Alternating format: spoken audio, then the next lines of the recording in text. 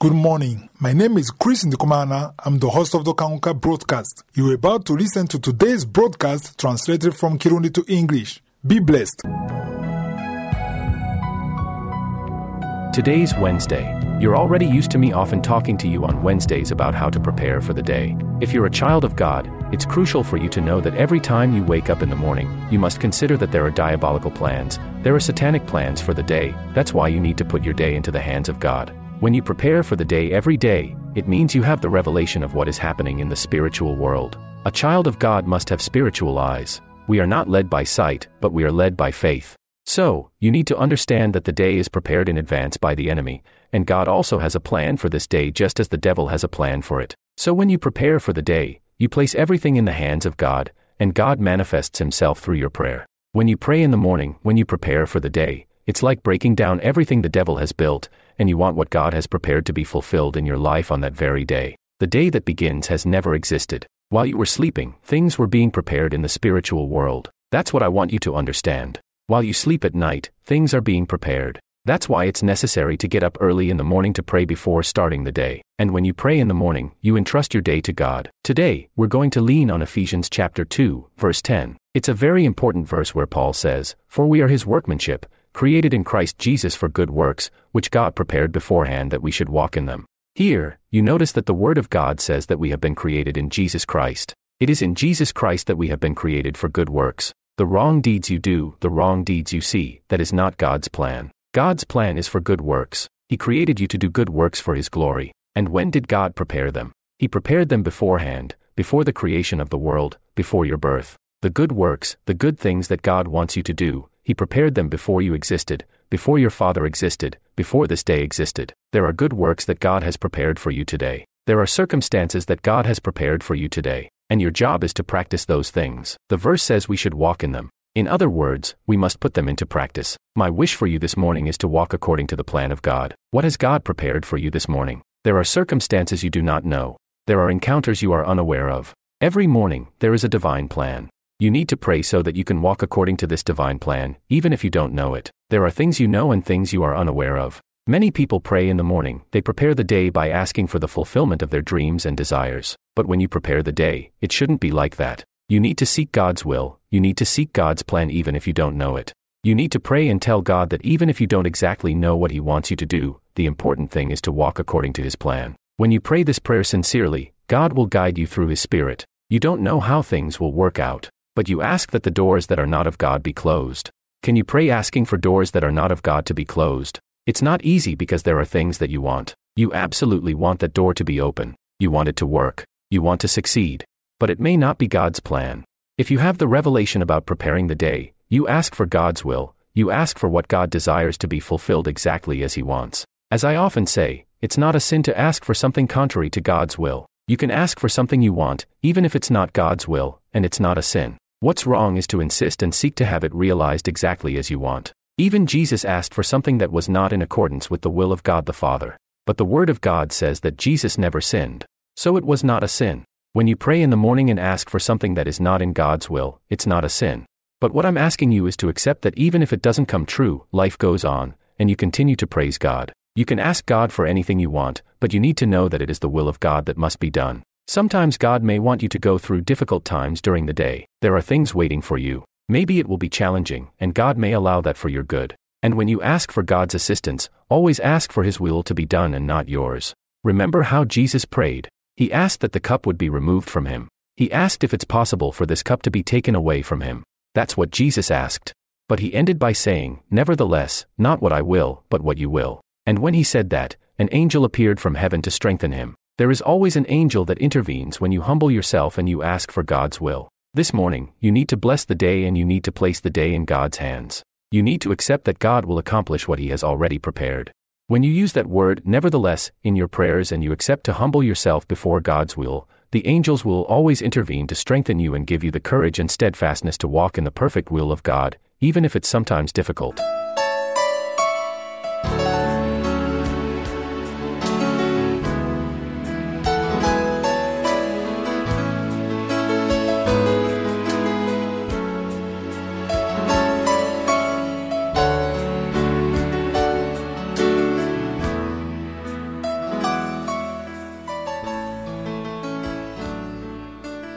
We're now in the second part of the broadcast and we're going to continue our study of the book of Chronicles. We are currently in 2 Chronicles chapter 5. Yesterday, I mentioned that we would spend more time on this 5th chapter. We will remain on this chapter throughout the week. Yesterday, I talked about very important things. Verse 4 says that all the elders of Israel came and the Levites carried the ark. And verse 5 says they brought up the ark, the tabernacle of meeting, and all the holy furnishings that were in the tabernacle. It was the priests and the Levites who brought them up. It is explicitly stated that it was the priests and the Levites who carried the Ark of the Covenant. No one else had the right to carry the Ark of the Covenant because it is consecrated. I told you that the Ark of the Covenant symbolized the presence of God. Whenever they had the Ark of the Covenant in war, they had victory. The Ark of the Covenant signified the presence of God. In the temple of God, there could be very costly things made of gold and silver. Everything in the temple of God was beautiful and valuable. But if the Ark of the Covenant was missing, everything else was nothing. It was as if the temple of God was empty. Even during the construction of the tabernacle, God told Moses to begin making the Ark of the Covenant first. That's the essence. As I mentioned, the Ark of the Covenant is the image of Jesus Christ today. The Ark of the Covenant symbolizes Jesus, and Jesus is the image of the presence of God. He is the mediator between men and God. Without Jesus, you are nothing. Any prayer made without Jesus is a useless prayer. If you pray without Jesus, you are wasting your time. You can pray for hours and hours, but Jesus is the way, the truth, and the life. That's why in John chapter 4, Jesus told the Samaritan woman that the time has come when true worshippers will worship the Father in spirit and truth. You can pray, but you are not praying in truth. The truth is who? The truth is Jesus. There is no other sure way to reach God the Father without going through Jesus. It's important that I emphasize this. And we saw that it was the priests who carried the ark. But who are the priests today? Today, the priests are those who have accepted Jesus as their Lord and Savior. 1 Peter chapter 2 verse 9 says that we who are saved, who have accepted Jesus, we are kings and priests. It says that we are a royal priesthood. So, everyone listening needs to know that if you have accepted Jesus, you are considered a priest.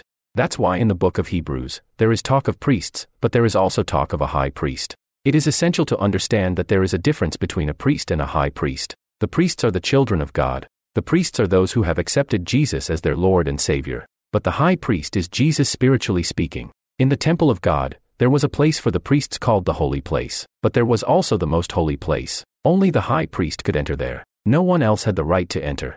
In the time of Samuel, Samuel was the high priest. He was the one who could enter the most holy place. But the other priests remained in the holy place. We too are priests, but it is through Jesus the high priest that our prayers, praises, and sacrifices come before the throne of God. It is important to understand that without Jesus, your prayer has no value. The Word of God also instructs us to present our bodies as a living sacrifice. You can find this in Romans chapter 12. The first verse says, I beseech you therefore, brethren, by the mercies of God, that you present your bodies a living sacrifice, holy, acceptable to God, which is your reasonable service. It is clear that we are asked to offer our bodies as a living sacrifice. But how can you give your body as a living sacrifice?